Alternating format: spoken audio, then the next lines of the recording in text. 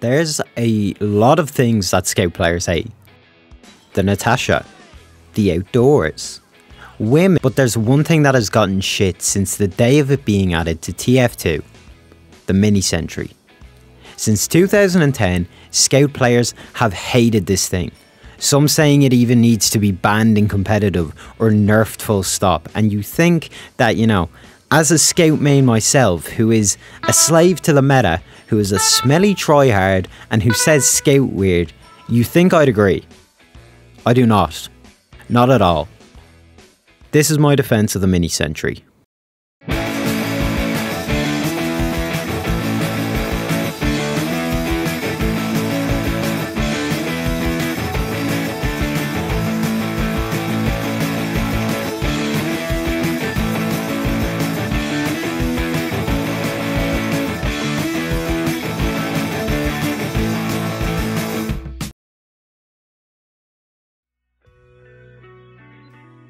There are three main reasons why the mini Sentry is hated so much by Scout players. The spamming potential, the size of the Sentry, and the engineer who builds them. I'm going to start with the spammability of the Sentries and the engineer who built them, because they kind of go hand in hand. Equipping the Gunslinger as engineer replaces your normal sentries with the mini Sentries and bumps your health up from 125 to 150.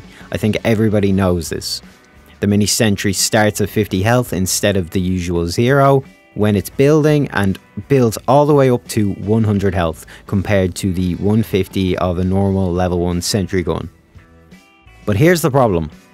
The mini Sentry only needs 100 metal to build. This means that fresh out of spawn, engineer can afford to place down 2 sentries one after another. And this is what pisses people off. The fact that you've just taken down one gun and the NG throws up another. It can make NG infuriating to fight. But here's what I've never understood. When you kill an engineer who's set up a normal sentry nest, you know, a level 3, dispenser, teleporters, all that, you don't just let the engineer live after you've wrecked his shit. You kill him.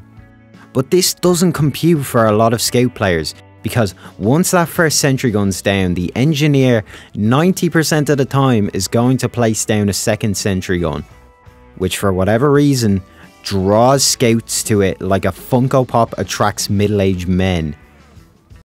Holy shit, is that a fucking Kurt Cobain Funko Pop? Oh my god, I want to put it in a jar. This is when you, as a Scout player, you have to rewire your brain to not shoot sentries first. A lot of the time, it's force of habit to shoot a sentry down first. I mean, why would you not? It's an auto-tracking turret. But in the case of the mini, it takes 1.5 seconds to fully deploy, which is a lot of time when it comes to a 1v1 in TF2. Not only that, but if you're at full health, you can last around 2 to 3 seconds while getting shot by a mini Sentry. And again, 2 to 3 seconds sounds like nothing, but in a fight, that's time for an extra 3, maybe 4 shots to be put into an enemy. As well as that, which would you rather kill? A non-moving sentry gun that does roughly 44 damage per second, or a moving engineer who can do 60 damage or more every half second? Even if you can get the NG to sit the fuck down, but you die trying, that's better than nothing, because if you would just kill the sentry, guess what's gonna happen?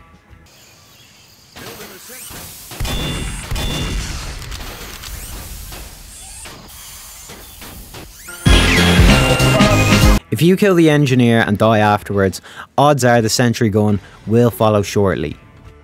Now, I'm not saying always going for a sacrifice kill on an engineer. Try to stay alive if you can. But if it happens, it's not the worst thing in the world.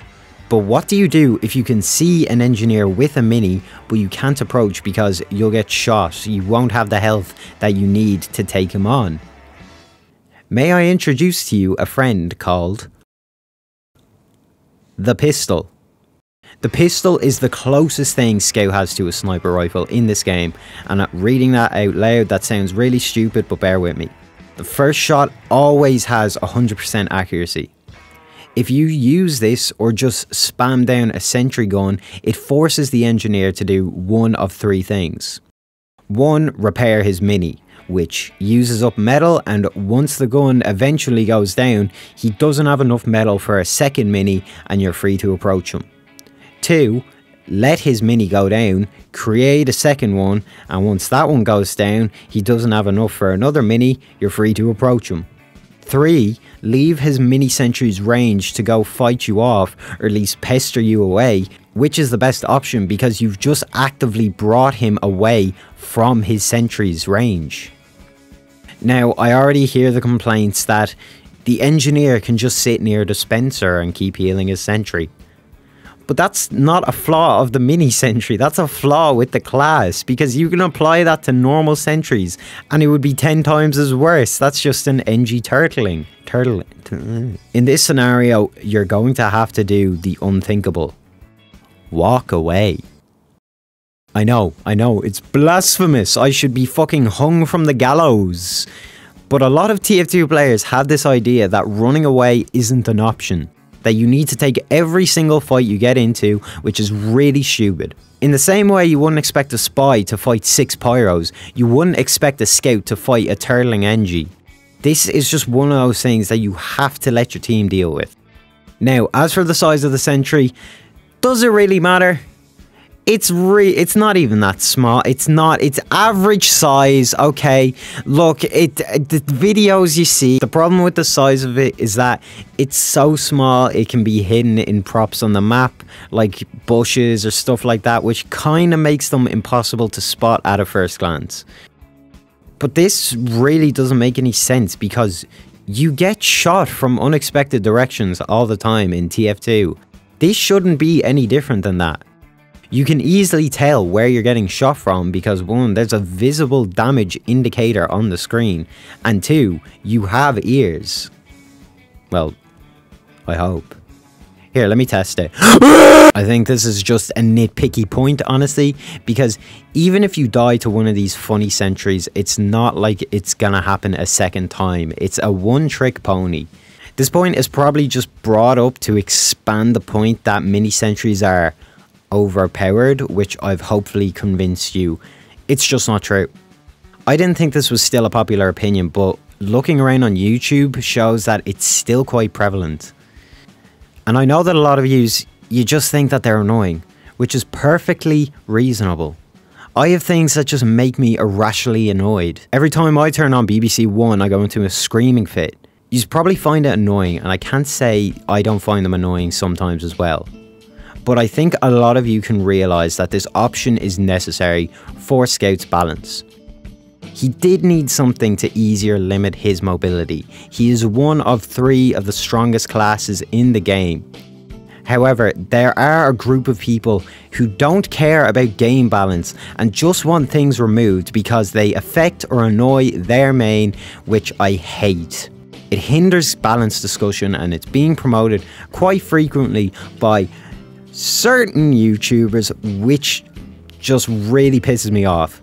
There are some items that, yes, are broken and they need a nerf, but next time you look at the mini, just remember these steps, and maybe it might not be so bad fighting it.